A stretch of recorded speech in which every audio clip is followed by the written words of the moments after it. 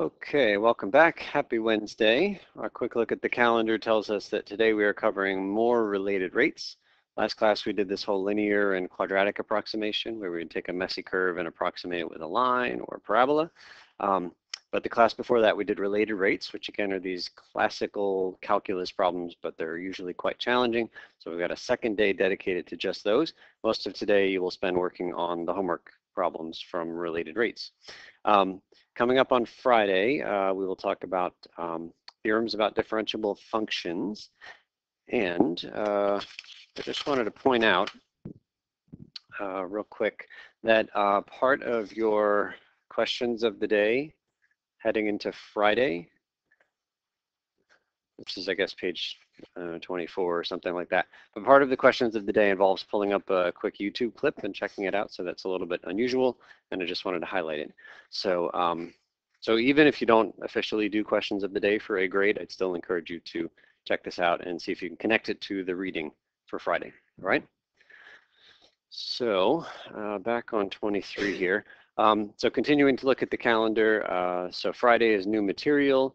On Wednesday, a week from today, I will hand you the third take-home quiz. So I'll give that to you Wednesday. You'll give it back to me the following Friday. Also Wednesday, a week from today, is project check-in day.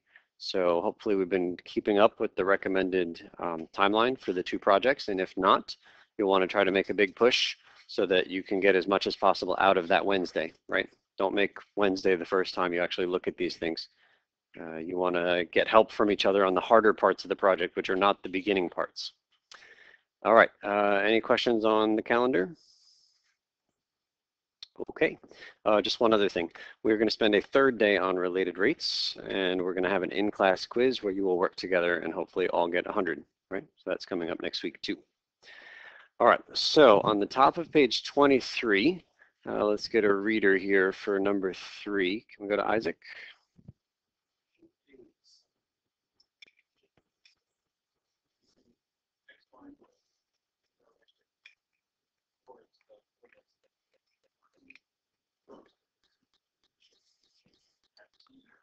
Okay, so we're going to draw a quick sketch here. This doesn't really look like any of the related rates problems that we did the other day, which is why I wanted to do it here, so we'd see something that looks different. And I'll observe that for ship A, X is always the same. It's always at 1.77. And you can see that the Y coordinates are getting bigger as time passes, right? So we just look at where the boat is every minute and a quarter. And we got this data for where that boat is. And so if X is staying at 1.77, then I guess we can mark 1.77 here. And note that this ship is heading which way as the Y's get bigger?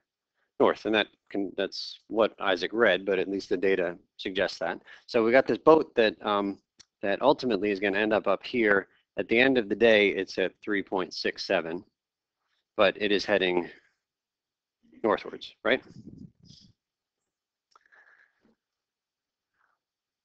And then the other table, what's constant, is the Y, which is 1.24. So I'll put a Y at 1.24. And what's happening to the X's as time passes? They're getting bigger, which means this ship is heading which way? East, which is also what Isaac read. So I'm actually going to make a triangle here. And at the very end of this triangle, where's the, at t equals 5, where's this boat? 6.08, so that's where it is at t equals 5.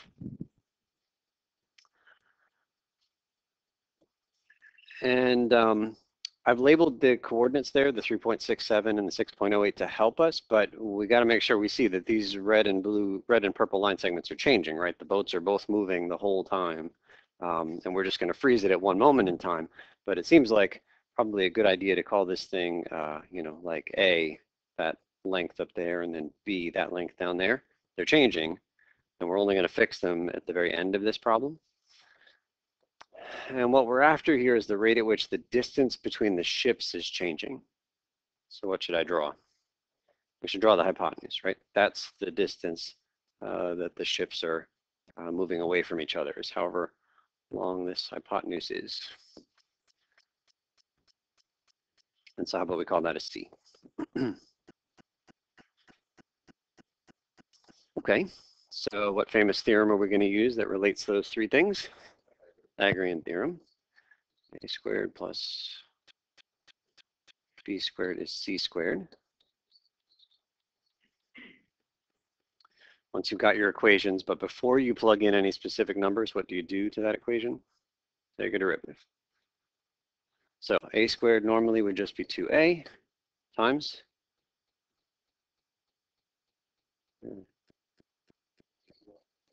dA dt. Remember, time is the underlying variable. A and B and C are all changing. Time is underneath all of them. So that's the chain rule sticking at the end. Plus b squared becomes 2b b dt equals 2c dc dt.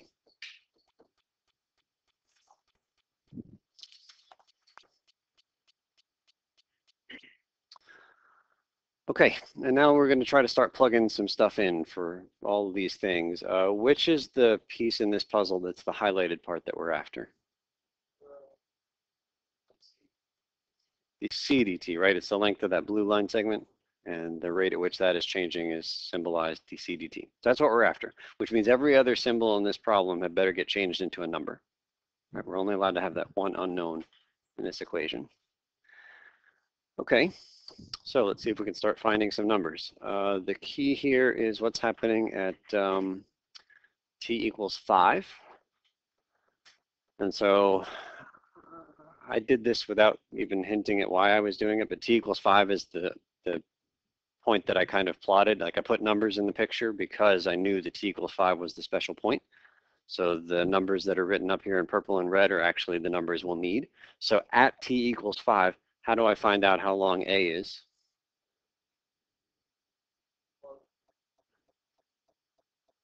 You can look at that picture and figure out how long a is. Yeah, isn't it? Right, a is just this distance, which is just those numbers subtracted. Now again, I made this easy because I drew exactly the right numbers in the picture. If you didn't know that at the, kind of going into it, it would actually be a little bit of work to find this thing. It seems easy, but it would be a little bit of work. Where's the 3.67? You see it in the table? Yeah, so there it is. It's in the A table. Great. Where's the 1.24? It's in the B table, right? It's kind of strange, but that's the distance that we need, I think. I don't know where they start, and the picture I know might imply that they start here. Well, at 1.5, they are at different places. They are. So I'm not saying that they start at the corner of that rectangle or the triangle, but even if they started someplace else, like let's say that this guy is just going north that way, and this guy maybe he starts here, and it's just this part. There is the triangle that I've drawn there, right? Even if that triangle isn't really representative of where they start the problem.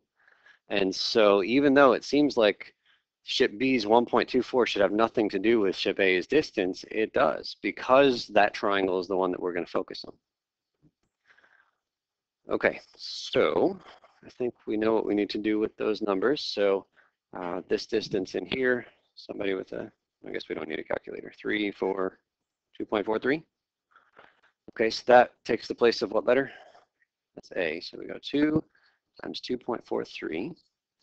Okay, the ADT represents the rate at which that line segment is growing. We don't have a formula.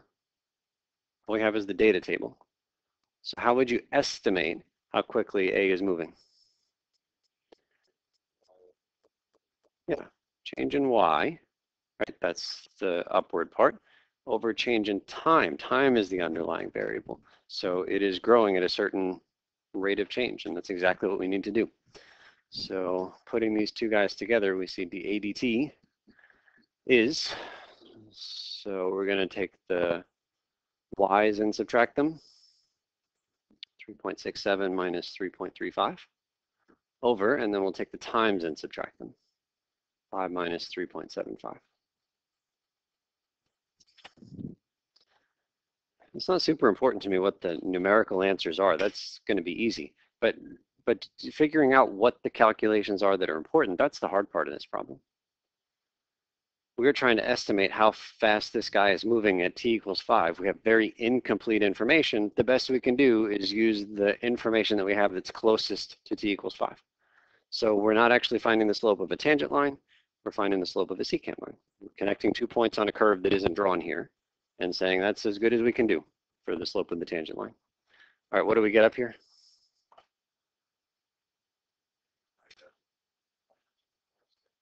Anybody else? Same?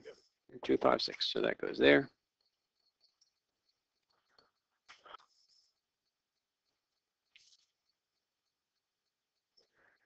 And then there's a plus. And why don't we just say that the rest of this one is the first part of the group activity. So work with your neighbors. Maybe write the calculations down before you type them. Because if you don't know exactly what you're supposed to type, you're not going to type it right. So see if you can work through the rest of the calculations. We'll get it. There's a final answer on the next page, so we can check against that. And once you finish this first problem in the activity, just continue with the homework, which is scanned, and it's a few pages earlier in the packet. And raise the flag if I can help.